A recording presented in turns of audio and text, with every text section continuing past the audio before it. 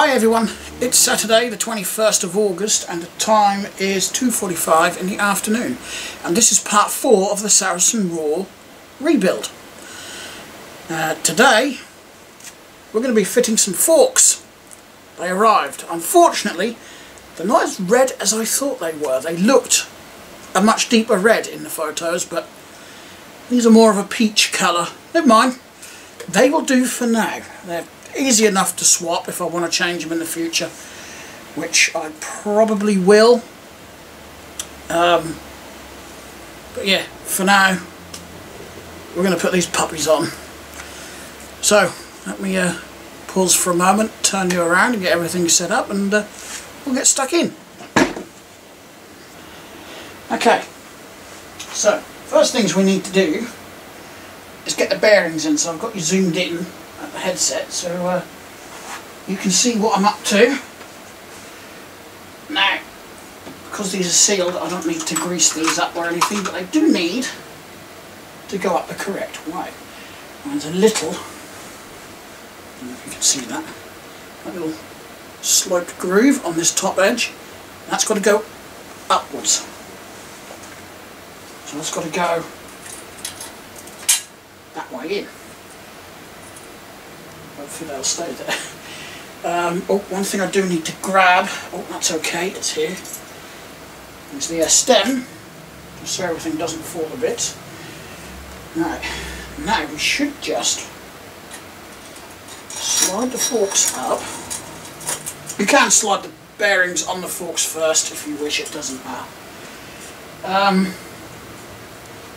We need to get top ones, which go in on the top, the little groove or the sloped piece facing downwards, like that.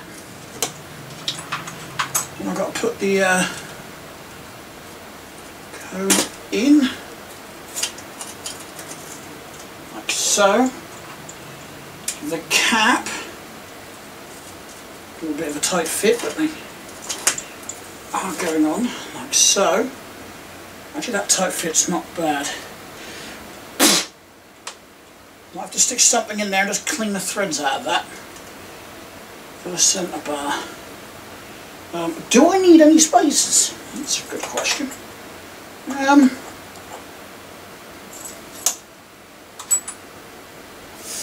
think that one might be a bit too deep.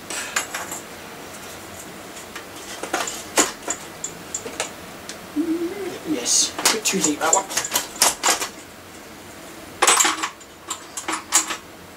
That's another deep one. Kind of glad this came with all these spacers to begin with. So we'll put a little thin one on, and we'll twist our stem on.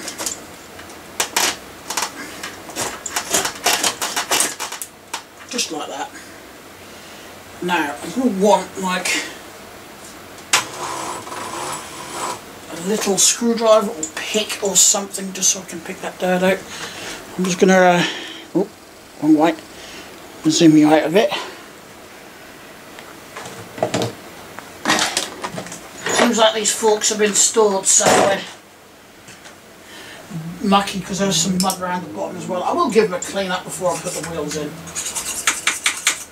Literally I just want to do that and just knock that dirt out of there, because next step is a part that's still on the desk. Where is it? If I can't get this to screw in, I can always put a new flower in. I've got the new one there. I just bash the one in there further down out of the way and knock this one in. But I'm hoping I don't have to do that. So that should go in like that, and that should bite, which it has. Sweet. I'm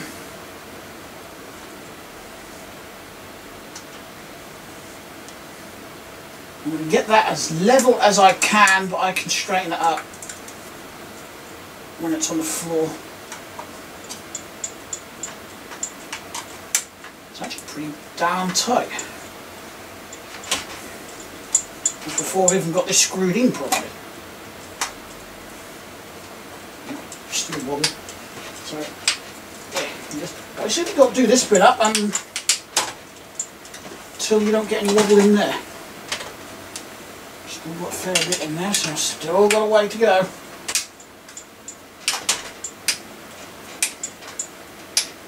It's only a bit tight. It's only a bit tight to turn that because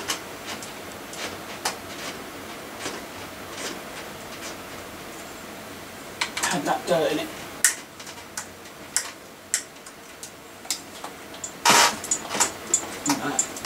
That is, it's perfect. So that's that bit done. I'm going to leave doing these up for now because I may have to adjust it because I should still be able to move the stem left and right once I've got a wheel in it and whatnot, so doesn't look brilliant with those in, but they will do for now. Unfortunately I can't go on eBay yet and go and get another pair because I've got other things to pay for the next couple of months. My provisional license has finally come through. It arrived in the mail this morning. So I've got to book a CBT, which isn't going to be for another couple of months. Only because the company that I want to go with is pretty well booked.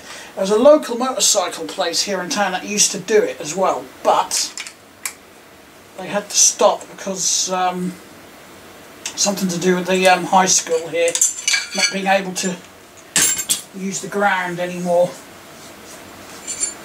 You know, for the, I think it was for the comb task or something, I can't remember. So I've got to go up to City and I want to go with Top Notch, which is actually the same one my little brother went with. And it's cheaper than another local one. There's Cam Rider, which won £179. So I was like, ow, that's a bit expensive. Well, there's Top Notch, which is £149.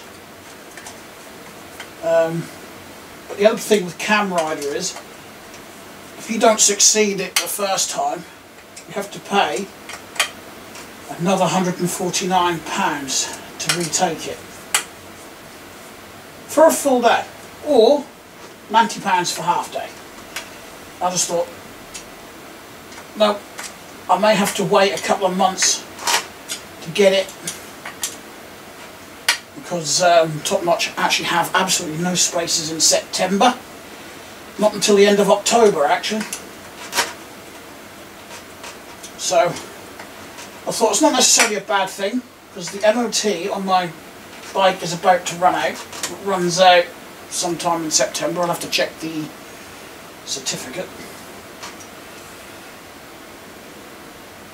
Right, there's the handlebar fitted.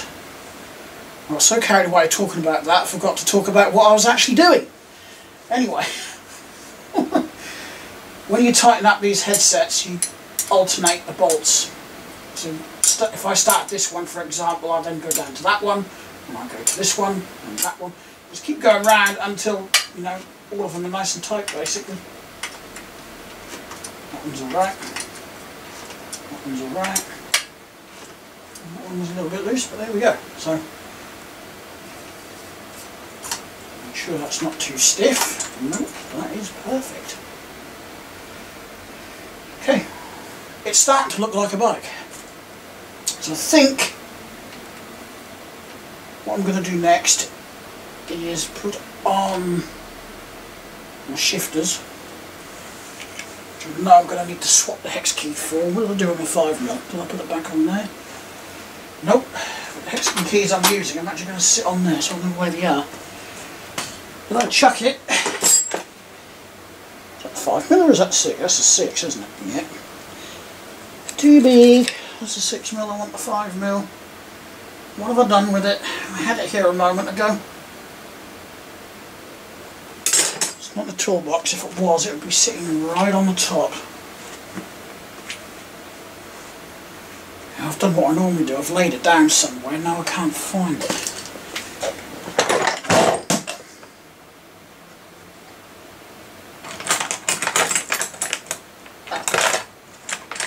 For some reason thought I had some loose ones lying in the top there. And that one? No? That one? No. I swore I put some... is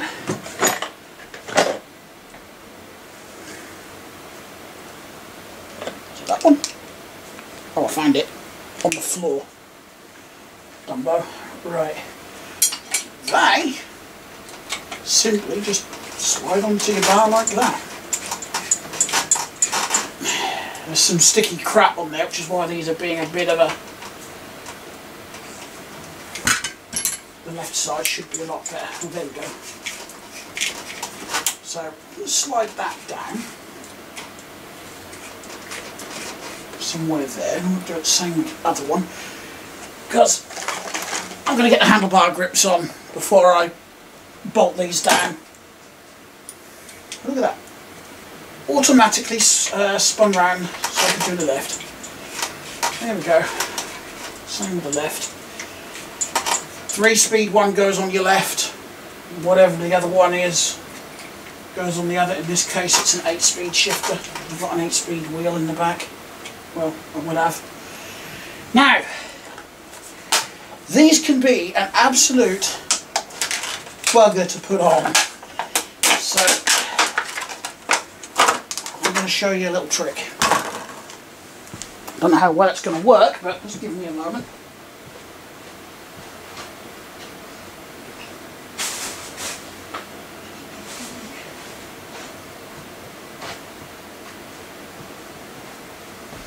Right.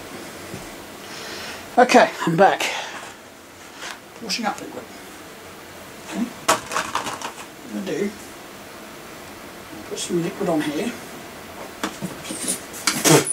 Get a face full of bubbles. Just going to coat that whole handlebar in it. And I'm hoping that will help. Now I've got a slimy hand.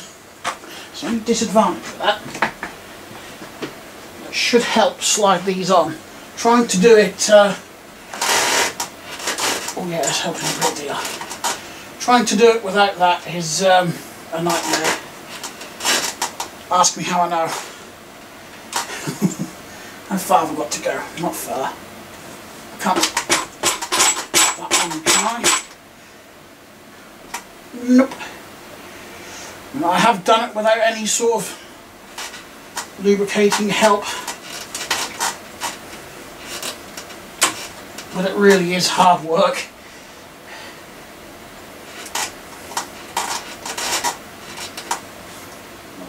We're there, right, that's good enough.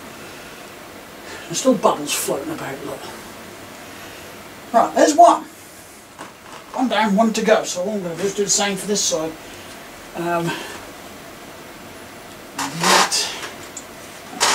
Go on a bit further for now.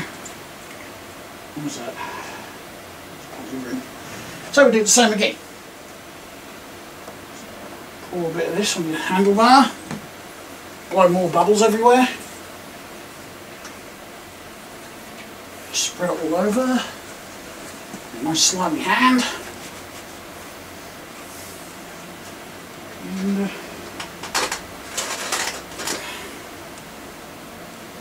problem when you get slimy hand, you can't grip nothing.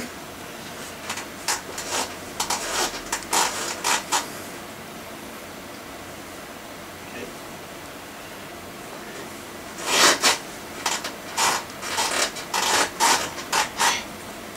There you go. Almost.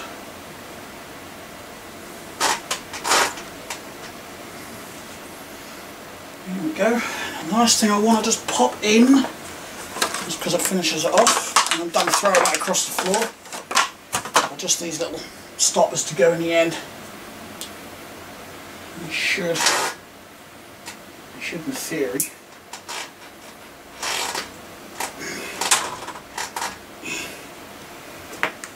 in theory just push in, but they don't want to.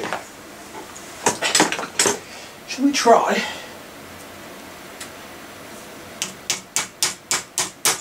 A little bit of force like that. There we go. Let's do the same for this side. Just need a bit of a gentle tappy tap. Apart from this side, which doesn't want to go in. Ah, that's because there is something already in there. I thought it was a load of dirt or something, but no, there is actually something. Probably one of these that's already broken off in the past. So I'm just going to knock this down, that's all. It's just going to be easier than trying to pull it out. Knock it in out of the way, and now there we go. So it's both of those on. Okay. My left one is nearly set up exactly where I like it. Now I like mine slightly down, not too far down. That feels exactly right there. So that's why I leave tightening these up till last, because you don't know where your handlebar grips are going to come up to, so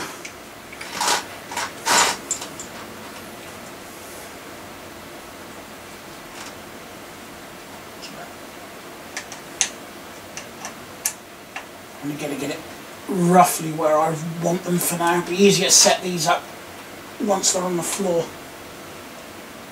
Right, I'll do one more thing and then I'll call it quits for this part, and we're on to part 5, I suppose. Film all this in one day. Right, they can come out, I don't need these. Because the new ones have got the new screws in. Same colour as those actually.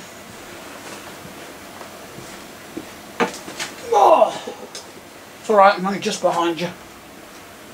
It's behind you. Okay.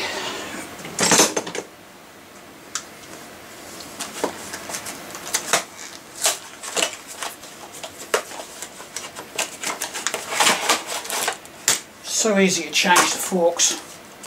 All I've got to do is undo these, undo that, drop it off, take these two out and take the brakes off. I don't even have to disconnect the brake cable, I can leave it connected. Slide in the new forks. Bolt everything back together again. I could do it in about 20 minutes or so. So that's why I'm not really fussed about changing forks in the future. Like I said, probably my mistake. I should have double checked the colour of them, but never mind. That'll do for now. No doubt I can use them on another build in the future. There's no doubt I'll build something else in the future. I was going to stick them on my other Saracen, but having actually thought about that, no. Oh. Now, unlike the rears, which had a choice of 3 notches to put that little spring peg into, this has only got the one. So you don't have to worry about which one to put it in. It is only the one. So there's one. I haven't got to swap the brake blocks around either. It's just a case of putting these in, bolt them on. Job's a good one. So I'll open my little pack. This time I've got my knife. There we go.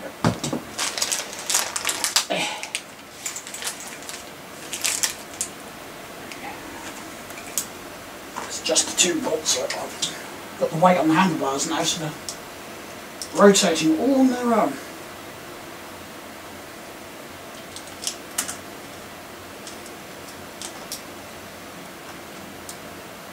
What I've actually spent on this bike, I could have gone out and bought a brand new one. You know. Treated myself, which is what I was planning to do, because I've never actually owned a brand spanking new bicycle. only ever bought second hand, apart from the bikes I've built which have new parts on.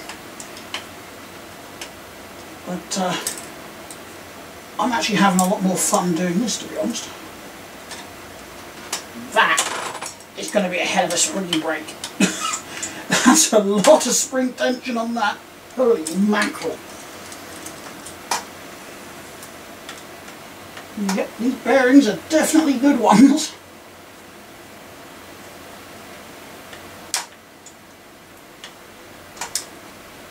I might get another one of those. Why hasn't? Because it's not in the hole. It's just slipped out.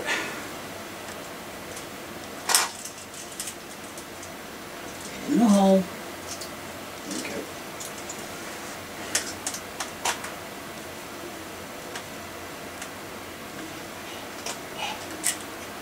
That's better. Right. So there we go. Part 5. Forks. Handlebar stem. Handlebar, gear and brake shifters, and handlebar grips all installed. So, next video, chuck in the wheels, plumb in all the cables. And once the cables are plumbed in and all set up, we should be good to go. We should be able to go for a nice ride on it. I hope. Make sure we've got the plane there. No, that's good. And it's obviously not too tight because it does that nice and freely.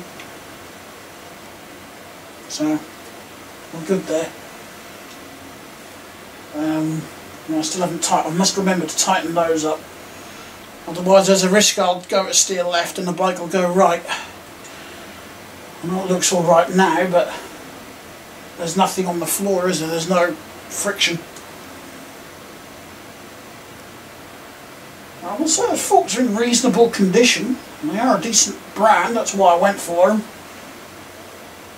It's just a shame they weren't a little bit more on the red side. But to be honest, I don't think they look that bad on there. I might get used to them and might just leave them. We'll just have to see what the future holds. I don't know if you noticed that I did put a seat on it off camera. I want to get some parts out of the way, and I thought, well, that's easy enough. You just, just push it into the bike and whoop, clamp it down. So, first ride I can't wait to have now.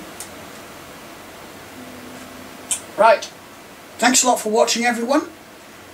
I hope you enjoyed the video. Stay tuned for part, what did I say it was, part 5. And I'll see you next time. Bye.